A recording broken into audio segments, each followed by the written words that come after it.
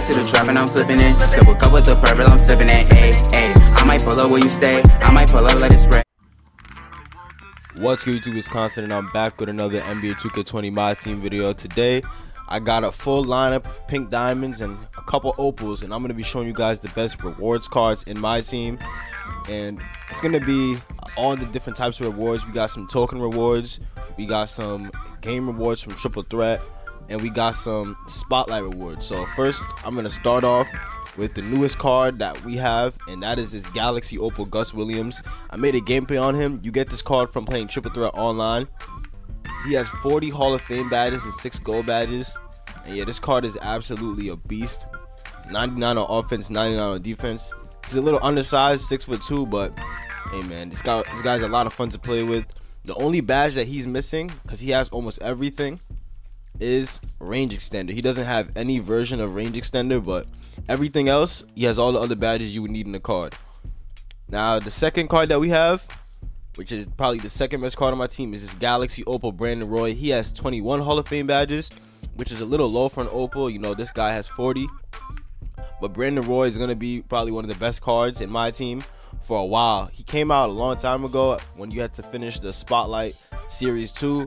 But yeah, man, this card, he's always going to be good. 99, 99, 6'6", classic shooting guard build. Not great driving layup, 98, 3-point shot, 95, driving dunk, 98, 92 ball handle, 95 perimeter defense. He has actually some good rebounding. My shoe boosts it by 3, but it's already really good. Really good speed with ball. This card is just an absolute beast overall. And this guy does have range extender. He has clamps. He has basically every badge you'd want in the card, and the ones that he doesn't have, he has them on gold. Now, the third best reward card, third best free card that I have on my team is definitely going to be this Pascal Siakam right here. I had to grind out the Spotlight Sim East challenges, and I made another gameplay. I'm going to put that in the cards right now. A full lineup of Spotlight Sim cards. That team was actually really good, and Siakam was dogging in those games. So yeah, he has 28 Hall of Fame badges, more than our Galaxy Opal Brandon Roy, and 26 gold badges. 6'9". He's a power forward, but you can also play him at small forward, which is really good. So you can have an advantage with your size. 99 on defense. He's at 93 on offense, but I feel like he deserves a 99. He has a 90 driving layup, 94 mid 3-point shot. You know, his driving dunk is at 85, standing dunk is at 90. Pretty solid ball handle, but yeah, he's really a lot better than he seems to be. It was actually crazy what I did with this card. I pulled a shot from almost half court. Yeah, he's a green machine, probably one of the best forms in the game. Now, the fourth best reward card. Now, this is definitely going to be hard because I have this Michael Beasley, which is a token reward, and I have this RJ Barrett, which is another token reward. Now, they're both really good cards, right? Michael Beasley has 31 Hall of Fame badges and 24 gold. RJ Barrett has a lot less badges, but first we're going to look at RJ Barrett. He's at 99 on offense, 6'7". You know, he has range extender, he has clamps, quick first step, downhill. You know, yeah, a lot of other badges. But when you look at his attributes, don't really pay attention to his 3-point shot. It's boosted by 3. So his 3-point shot is normally a 92. His driving layup is a 92. His driving dunk is a 95. 86 ball handle, 92 perimeter defense. This card is a beast. He's like a lower version of that Galaxy Opal Brandon Roy, but he's a little taller, so he has the size advantage, and he has more Hall of Fame badges, which says a lot. A lot of the newer cards have more badges than the old cards, but this Opal Brandon Roy, his attributes are always going to be better than these pink diamonds. His attributes are amazing because he's one of the most complete players to ever play the game. We also have Michael Beasley. Now, you can make the argument that Michael Beasley is better than RJ Barrett, but the reason I'm going to say RJ Barrett is better is because you can play him at shooting guard at 6'7". Michael Beasley, you can play him at power forward. He's 6'9". He has 31 badges, so he definitely has more.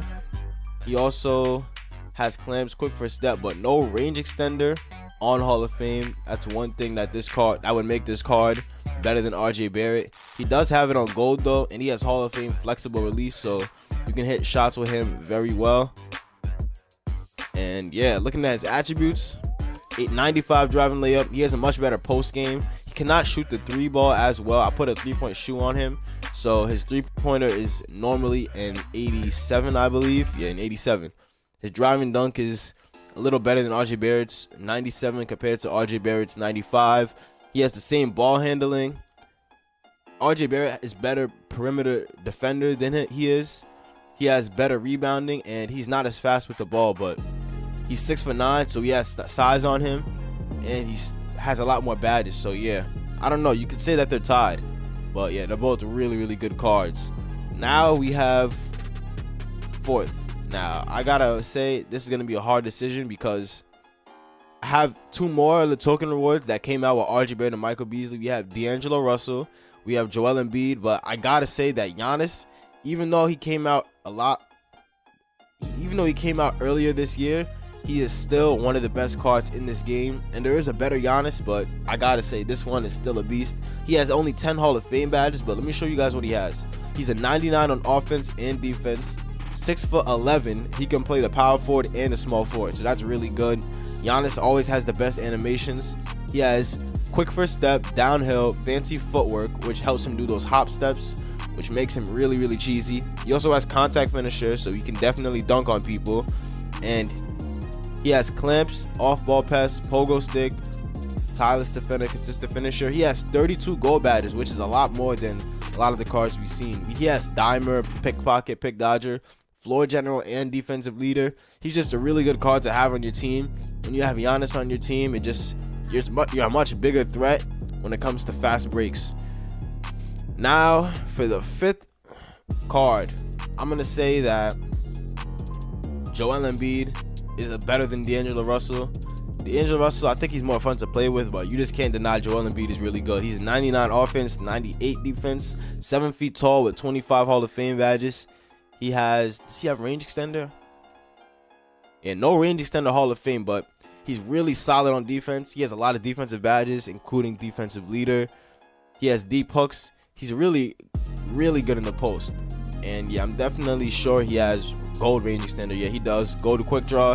This card can do it all. He has a good driving layup, amazing post game, good mid range. He has a 91 3-point shot, which is amazing. He can dunk, 85 driving dunk, 95 standing. He has pretty good playmaking for a center. 69 ball handle is not that good, but it's better than a lot of other centers in the game. He has a 96 block, 96 interior defense, and he can play some perimeter defense, and he can get some steals. He has some good rebounding, 95, and his speed is amazing for a center. 73 speed with ball is definitely better than a lot of centers in the game, except for the cheesy ones like, you know, Ball that just came out. But yeah, Joel Embiid, I'm pretty sure he can compete with that card. Now we have D'Angelo Russell, one of my favorite cards, 99 on offense, 92 on defense. He's a 6'5" point guard, so he definitely has the height advantage. He has floor general, range extender, ankle breaker, dimer, and yeah, quick first step, giant slayer, no clamps Hall of Fame, but he has it on gold. Yep. He has pickpocket, pick dodger, quick draw, and yeah, this card is one of the best shooters in the game. I put a shoe on him to make his mid-range a max 99. I'm pretty sure it's a 98 without the shoe, so he doesn't even need it. But he has a 95 driving layup, but the shoe upped his draw foul from 88 to 91. It upped his driving dunk from 75 to 78. Solid ball handle. He really catches a lot of ankles. Good perimeter defense for D'Angelo Russell. You know, he's not known for being a defender, but with the gold clamps and 86 perimeter defense, and with his size, he's 6'5", he'll be able to get some stops. Good rebounding for a point. The shoe upped his speed of ball from 93 to 96. That's the main reason I put it on him. Good vertical for a card with a low dunk. Man, there's not really much to say about this card. He's D'Angelo Russell, man. He plays like a taller Stephen Curry. That card is really good at scoring. So now that we went over the best 5 cards and D'Angelo Russell, I'm gonna have to say that, yeah, this is definitely the best rewards lineup. You could probably take out Gus Williams for D'Angelo Russell, and we also have an honorable mention at the point guard slot. We have 3 of them. So Jeremy Lin, fully evolved, is one of the best cards in the game. 17 Hall of Fame badges, and yeah, definitely a lot of the point guards have some of the same badges, but just looking at his stats, he has a 94 driving layup, 92 3-point shot, 88 driving dunk, 92 ball handle, and 88 perimeter defense. So yeah, definitely a solid card. 97 ball handle too. Jason Kidd, he's just a really solid defensive point guard. He can score the ball too. 96 driving layup, 93 point shot, 63 driving dunk. He's not known for dunking. Really good ball handle and passing. His defense is the best for any point guard in the game. He can rebound too. 99 speed with ball. So yeah, this card is really fast. I put a shoe on him to get it to 99.